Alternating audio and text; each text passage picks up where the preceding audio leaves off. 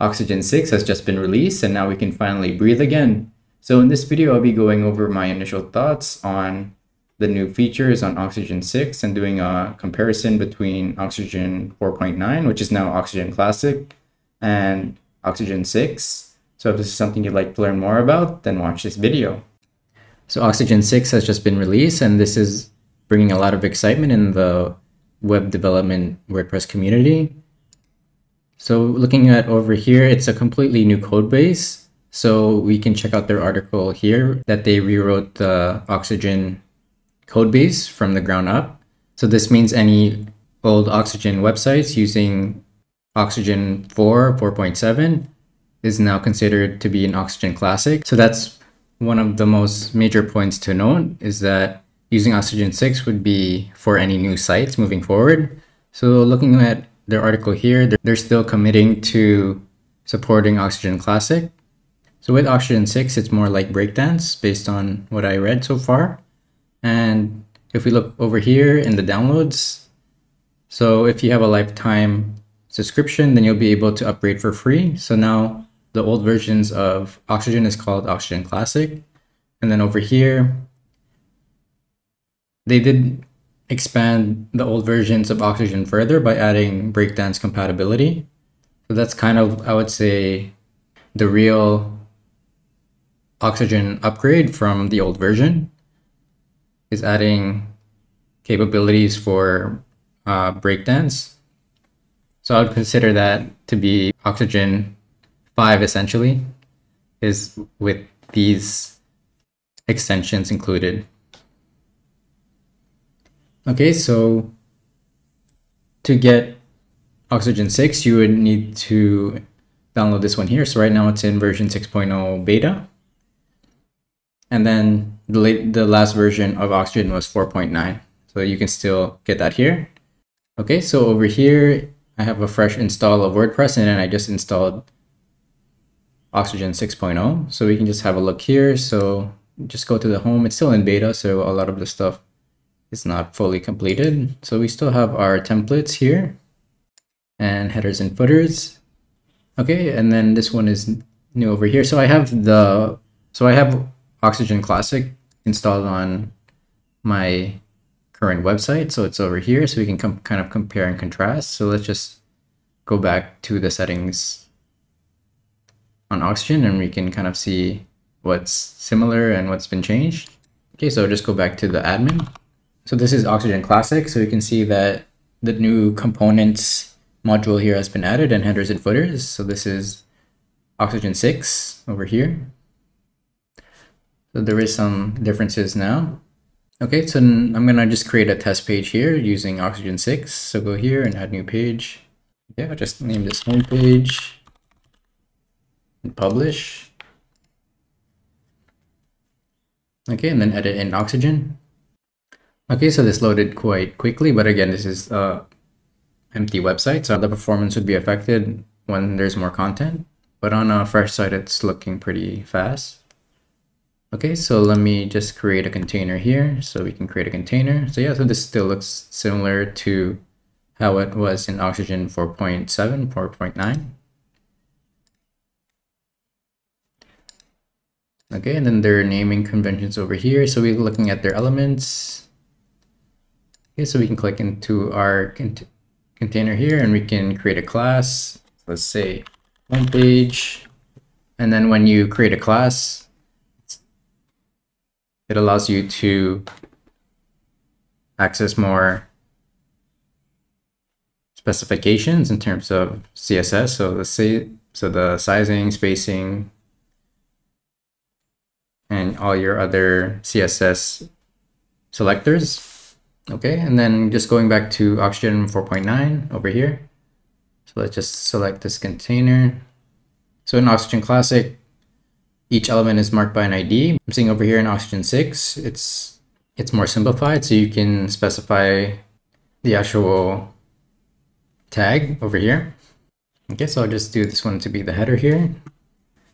Okay, so looking at here are other elements available. So we have basic, advanced, so we can do custom code here. So short codes, so yeah, your standard page builder elements. So again, you have your post loop builders, and then just your custom code elements. So again, Oxygen is catered more towards developers, so they're going to be working with custom code more in your project. Otherwise, I think going with breakdowns would be better, as it's more drag and drop like Elementor. Okay, so let me just continue with this homepage component. So let's just add some text. Okay, so we can enter a text, and then you can add the class here, and then you can specify the tag. So let's make this h1, and then I'll add an image. Just add it. Okay, so I just upload an image here. Okay, and then you can just select the actual container here. So we come here into the structure function and then select this, and then we can access our container again through here. Okay, so here in Oxygen 4.7, again, there's more elements available as there's third-party capabilities. So some of these are additional add-ons. So once it's released out of beta and these add-ons are converted over to Oxygen 6, then you'll be able to access widgets and elements that you were using prior. Okay, so I'll just create another section here. So let's just do another container down below. We can just click into our container here and give it another class. So let's say main. Okay, then we can choose the layout. So say flex, and then let's add in a container within this container.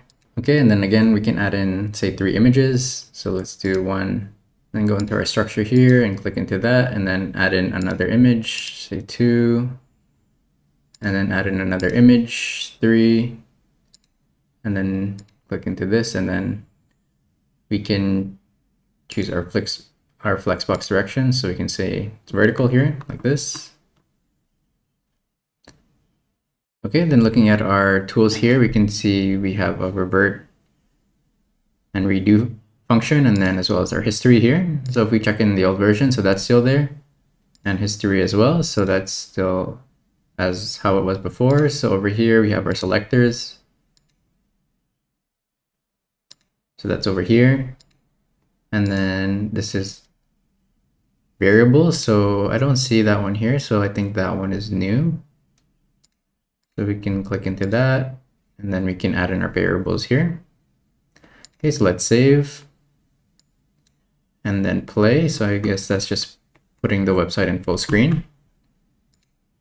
Okay, so that's a lot faster than how it was here on the old version. If you want to see the site, you would refresh the page.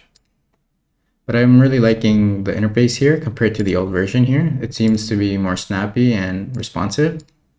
Okay, and then let's just go back into the settings here just to finish off. So go back into the admin, Oxygen here, and then settings.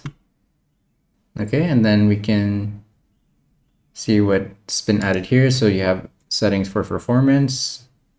Okay, so you can look over these to see if they're applicable to your project. So post types over here. So which post types are available. So if you create custom post types, you'll be able to use Oxygen as the page builder for that post. So advanced.